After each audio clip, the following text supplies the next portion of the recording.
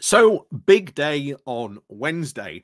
It is going to be the King's Speech. And of course, in the King's Speech, this is when the government gets to set out its legislative agenda, and especially what it is going to really achieve in the first 100 days. So, we're going to expect, I think, some very, very big things. But most importantly, the one I am really looking forward to, and we already know it's certainly going to be in the King's Speech, is going to be House of Lords reform. That, I think, and as I've talked about before, I think should be a massive, massive goal for all of us who want election reform. You know, getting the House of Lords to be turned into sort of a House of regional representatives would be an absolutely fantastic goal to see, to be achieved. And I think it would massively, massively help certainly bring back a lot of people's interest in democracy as well, being sort of elected to this house. You know, carrying on maybe many of the current forms of what the Lords currently do, and maybe even in some cases expanding, of course, on what the Lords currently do, which is mainly scrutinize, of course, many of the bills that have sort of come through Parliament. And of course, you know, adding stuff that maybe they'd like to see, or maybe having a further conversation about some of the stuff or amendments, etc., that were maybe added in the House, etc. And of course, this is where we get back to the whole, you know, game of parliamentary ping pong that we've seen over the years quite a lot from the Lords, because the Lords were, shall we say, hardly, shall we say, very impressed with a couple of the bills that, shall we say, the previous administration had been trying to pass. But there are a lot of interesting things, and a couple of things I think are going to be really important in really helping to push forward for a more and better, I think, House of Lords, and of really aiming, as we've said before, changing it, I think, to a House of regional representation. And I think this would also play very, very well into more of Labour's devolution plans of giving the regional mayors more power. So before we go talking about more about that, please do remember to click on the like, share, and subscribe button. And of course, down below, there are links to my Patreon page, the one off station link called Buy Me Coffee, where you can, well, buy me coffee, the YouTube thank you button. And of course, as always, you can click the like and share button. There's the Pony Club down below as well. And of course, let's crack on into today's stuff. Although I haven't actually got something prepared for you today, but there you go. So one of the first big ones that Labour are talking about is getting rid of the remaining 92 hereditary peers. And remember, these people don't get elected. It isn't the case of, you know, they sort of get put in.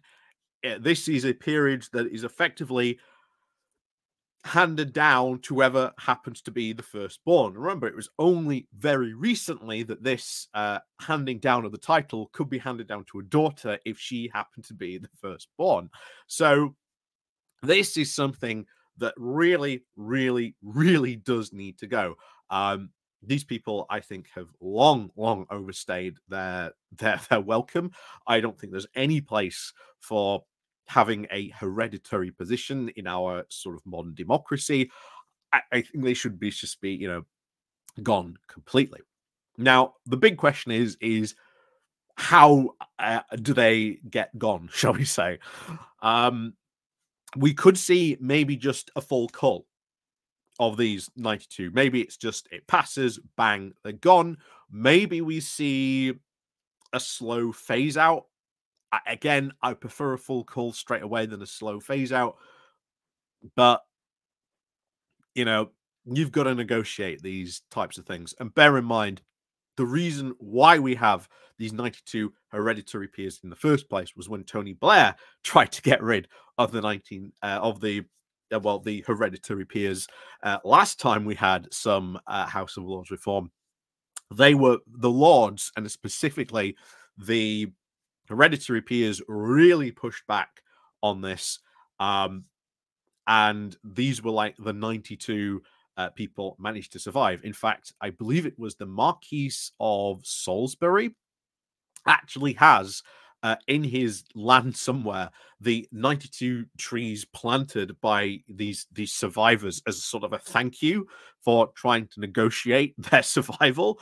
So, you know, time to take an axe to them in many cases, I think. But the quicker I think we get rid of them, the better. And like I say, I would far rather these people go all at once than some sort of phased out transition. But if it is a phased out transition, fair enough. But the other, of course, big one, and this is interesting. So, mandatory retirement age. Yes, a mandatory retirement age as soon as they hit 80.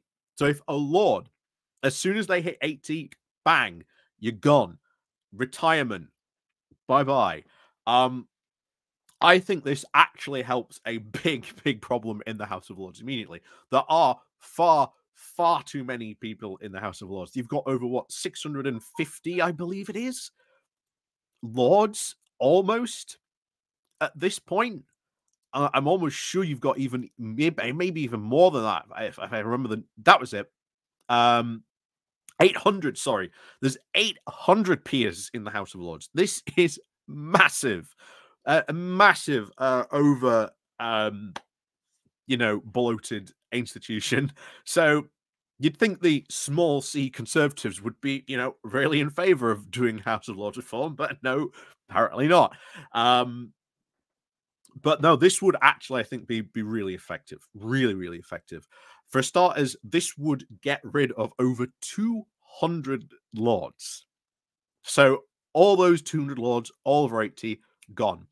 The next thing, of course, as well, most of those 200 lords that are already over 80, guess what? They're the ones who don't show up as often to, you know, perform their duties. So implementing this law, I think, would be a fantastic reform for the House of Lords itself. It would help, you know, shall we say, alleviate the clutter going on in the House of Lords. Ultimately, so this would be a very good step forward. And of course, a lot of those 200 are, of course, Tory peers. So this would very much so dramatically rebalance the Lords, certainly in favor of Labour. But as I've said before, this is why we need to, you know, change something more democratic. It would be a lot more better on that front. So that is actually quite nice, I think. So I kind of do like that we do get that, you know, that sort of sweeping away of this. But of course, what do we get about the stuff that Gordon Brown wrote? Because you remember when Labour in opposition, Gordon Brown wrote a big thing about what he wanted to see, you know, in the House of Lords. So one of the things he said would be that the Lords should be implemented for a 15-year term, that you serve 15 years in the Lords and that's it.